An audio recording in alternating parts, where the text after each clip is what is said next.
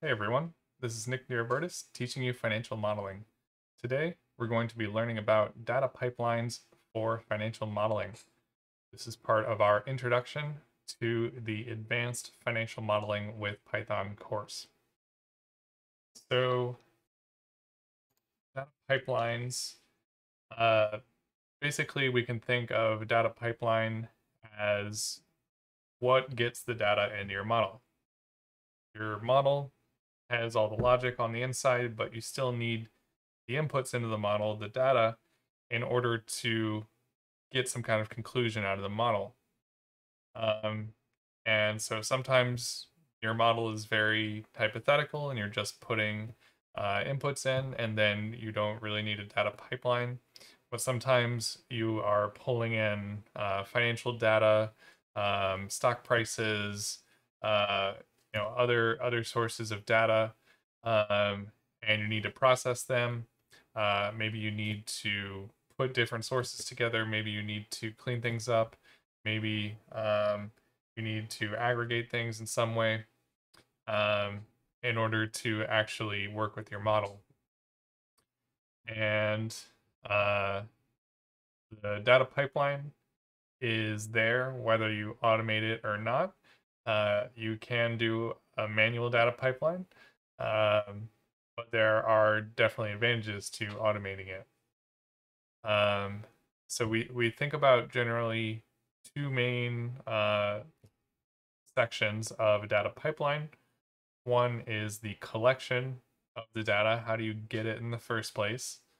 And the other is what we call wrangling the data, which is a process of cleaning the data up and reformatting it in such a way that it's ready to be used by your model. So again, you can do all this manually.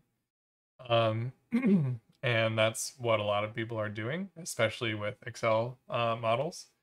Um, but you can save yourself a lot of time by automating these steps. Um, but you do have to consider how this model is being used. If you're, using this model to generate a report every single week, and every week there's 30 minutes of manual work to do this data pipeline to go get the data that you need and then put things together and modify it in a way that's ready for your model. You're spending a half an hour every week doing this. Um, well, maybe it makes sense to automate that. Maybe spend a few hours one time to automate it, and the results of that are going to pay off over time because then you're not spending that 30 minutes every week. You put the cost in one time to automate it, and then it just goes and it runs on its own. You click a button and you've got the report. You don't have to worry about the data. Um, but if this is a model you're just going to use one time, or you're not rerunning it very often, then maybe it doesn't make sense to go through and automate all this. I mean, if you want to do it for a learning exercise, sure, go ahead. But ultimately, the main thing with the automation here is you're trying to save time. And so if you're going to spend way longer automating it than just doing it manually, then probably just do it manually. But there are other advantages to the automated approach beyond just saving time. One is that you are going to eliminate the possibility for human error. Um, as long as you write the code correctly, then it's going to do the exact same thing with your data every time. And so you're not going to have to worry about accidentally missing a step in your process, or handling one row of the data accidentally differently than all the others, or something like that, which could cause a mistake in your model and the report from your model. So if it's all automated, you're going to expect to get the same results every time. And another good advantage is that it can open up new possibilities, because maybe you were running this report every week, and everyone only considered ever doing it weekly because it does take 30 minutes of manual effort to put it together. But now that you click a button and you get the report, Well, maybe you just set that up on a schedule, and now every hour that report is generated, and everyone always has the most timely information possible. Um, and nobody would have ever have dreamed of doing that before because, basically it would become someone's full-time job to keep generating that report. And now it's just automated. It happens automatically in the background. Um, so there's a lot of value in automating your data pipeline. But again, there's trade-offs. And if you're going to spend 10 hours to automate to save, 5 minutes that you're going to do a few times, it probably doesn't make sense. So looking at the data collection side, um, we can get data into our models from a number of different ways. Usually, you're going to be accessing the internet in some way to get the data, whether that's from a website or it's from a shared server where someone has an Excel file, or it's from a database or from an API. All these are ultimately going over the internet at some point to get the data. And when we think about data which is on um, websites, um, if you can manually get that data somehow through a website, then you can automate that process via web scraping. So whether that's going to some site and downloading some file, or it's actually there's a table on some site and you want to extract the data from that table, or even just a random piece of information on a web page, and you want to look at 3,000 different of these similar web pages and get that same information out of each one. You can do all these things with web scraping. So it doesn't even have to be structured. You could go to, say, Yahoo Finance and just grab some of the key statistics, and then do it for every company that Yahoo Finance has, and have thousands and thousands of companies in your data set, all through this web scraping process. Though I'm not going to endorse specifically using Yahoo Finance. They do have terms of service against this, but I'm just giving that as a possible example. Another common source of data is through APIs. So there you send a web request to the API and it responds with the data, usually in either a JSON or an XML format, and then you can bring that into your model. And for both web scraping and for accessing APIs, you can use the request package in Python. It's an easy way to send web requests. So if you have a website that's very simple, it doesn't use JavaScript in order to load and display the data, then requests is a good fit in order to get that web page and extract the information. And if it's a site that does use a lot of JavaScript to display the data, or you just really prefer to work with a browser instead of like the command line interface, Selenium is a package which is useful for that because it actually drives a web browser. So you can have Chrome or Firefox just up on the screen, and you run some code and you see that the page is changing in Firefox, or you're pulling information out, etc. And so it's a nice kind of visual way to go through it. You can actually see what happens in the browser as you run the code. And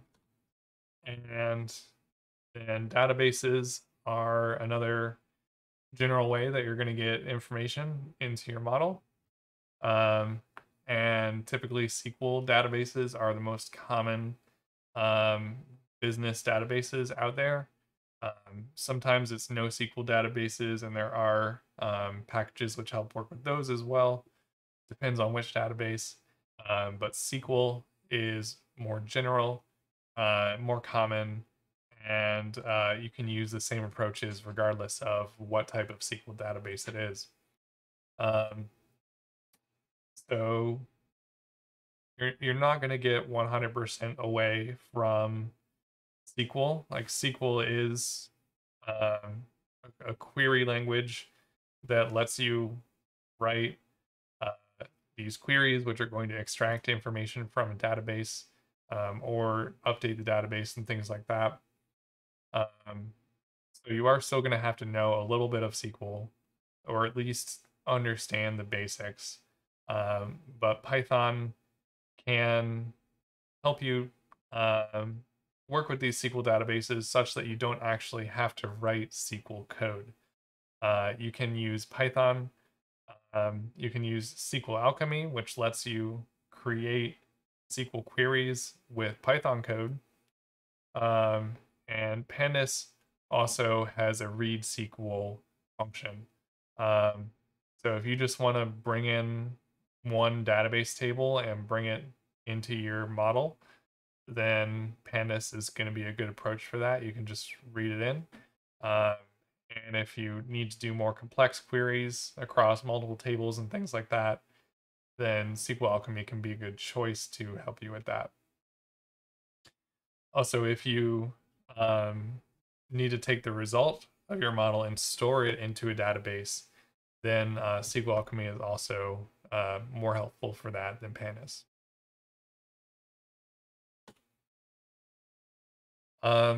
So that's the data cleaning side, and then looking at the data wrangling side of data pipelines.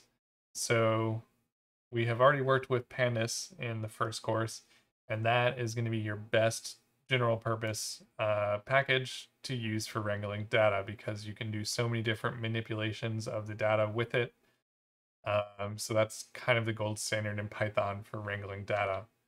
But we didn't cover it in the necessary detail to cover everything that you would expect to run into in data cleaning.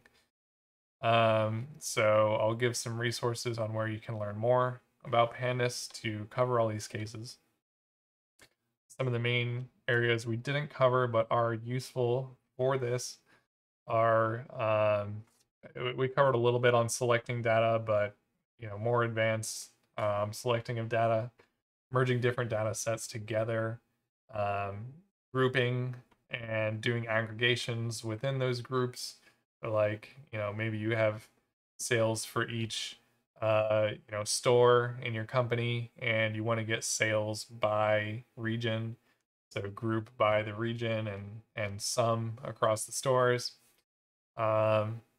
And reshaping the data in different ways, and that includes resampling if you have some time series and you need to change the frequency of the time series.